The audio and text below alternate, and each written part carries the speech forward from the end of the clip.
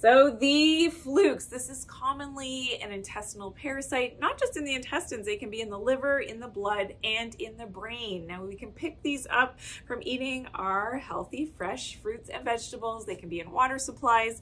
If you eat sushi and undercooked fish, you can be picking up these flukes. And one of the scary things is that they can replicate.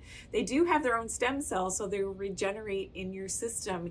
And you can be completely asymptomatic, so you don't necessarily have symptoms of having the fluke, and yet you've got them. So something to definitely investigate. One of my tips here is to always do regular parasite cleansing. You've got to get rid of these potential parasites in your body by doing that. Some of my favorite herbal medicines for doing this include oregano and cloves. And cloves are great because they help to kill the eggs of the parasites as well. And taking them in those special concentrations in a combination is always best from a tested and GMP company. Follow me for more parasite cleansing tips.